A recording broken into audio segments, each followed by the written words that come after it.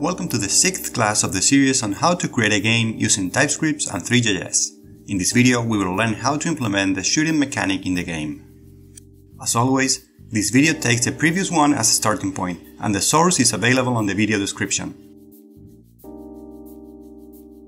Before writing code, we need to understand how shooting will work.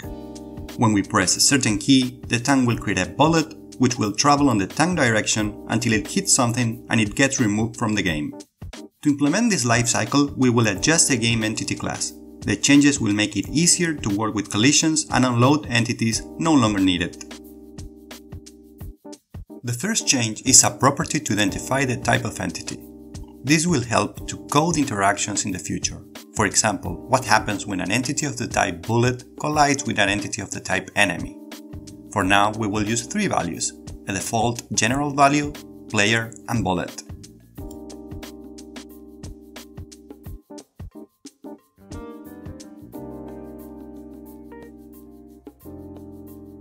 We will also update the constructor to receive the property as a parameter. If nothing is specified, the entity will take the default value. The second change is a property to indicate this entity is no longer needed and it should be removed from the scene. For example, once a bullet collides, we can remove the assets and free some resources.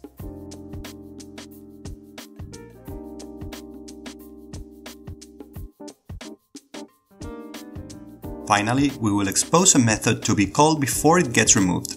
Here we will clean up resources and free some memory.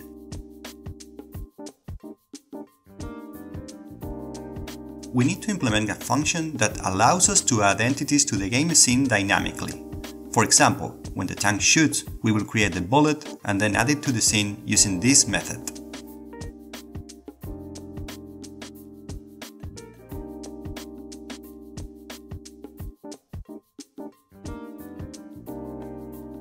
We also need a function that checks for entities that are no longer needed.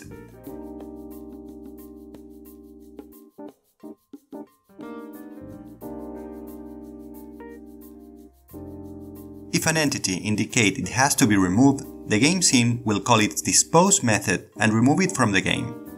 After we have removed it, we need to update the array to keep only valid entities.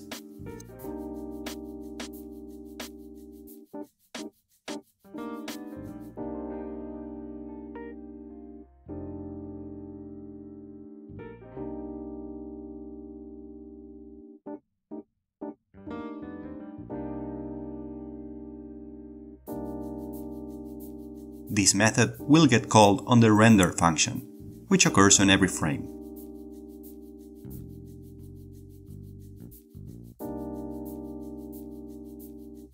We can now create a bullet class extending from the game entity. There will be a few differences this time. We need to know the angle to determine the travel direction, and we will also call the parent constructor using the bullet entity type.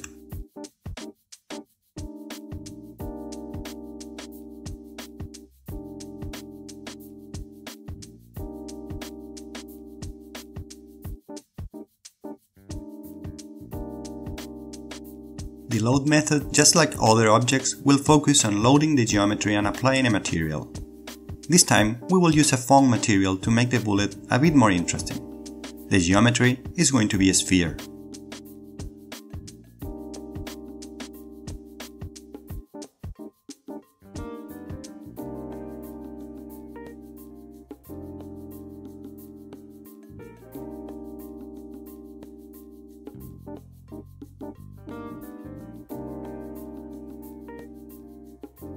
We will also create the collider for the bullet, which will also be a sphere. Notice this time I'm not cloning the position. This means if we update the mesh position, the collider position will be updated too.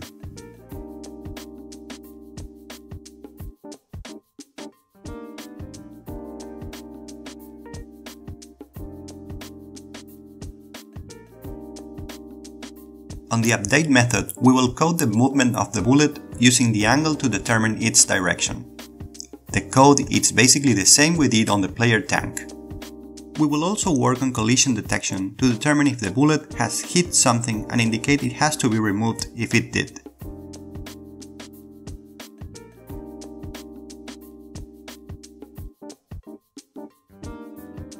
Remember we created our collider using the mesh position as a reference. Updating one will update the other as well.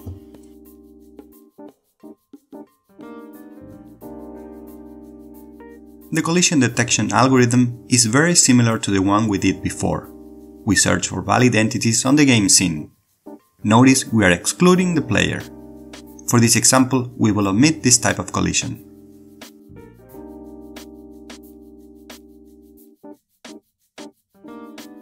If a collision happens, we will indicate this bullet is no longer needed and it has to be removed from the game.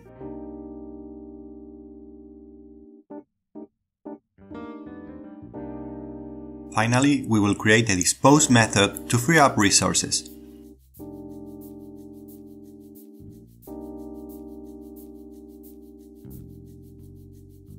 We will now add the shooting logic to the player tank class. The first thing we will do is to update the constructor to indicate the type of this entity. Now we are going to create a function that will spawn the bullet. The first thing we need is to calculate the shooting position. We cannot use the tank location because that would make the bullet appear on the center of the object. To fix this, we will add a small offset locating the shooting position ahead of the tank.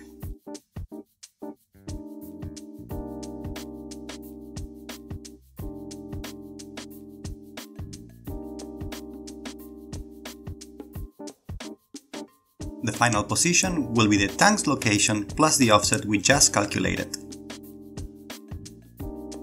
Do not forget to call the clone method. This creates a new vector and it prevents us from modifying the tank position.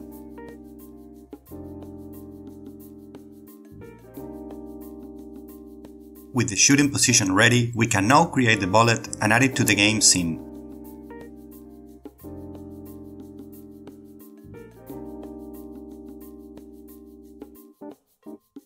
We now need to call this function.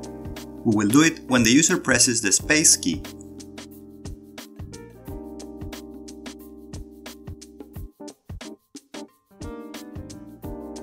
We are almost ready to see the code in action. There is one more update to do on the player tank class. This is to update the collision detection to avoid the tank's own projectiles.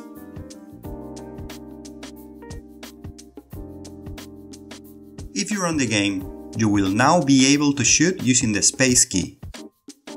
Not only do we have this new mechanic, but we also have remove and dispose of elements that are no longer present in the game. Before finishing the video, I noticed I didn't call the shooting function using the correct await call.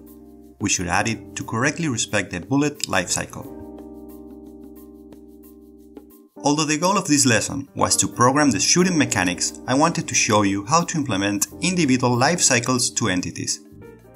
This is a concept that could be useful for other types of games that require entities to be created and disposed dynamically. In the next video, I will show you how to create some fire and explosion effects using basic shapes. This will make the shooting a bit more interesting.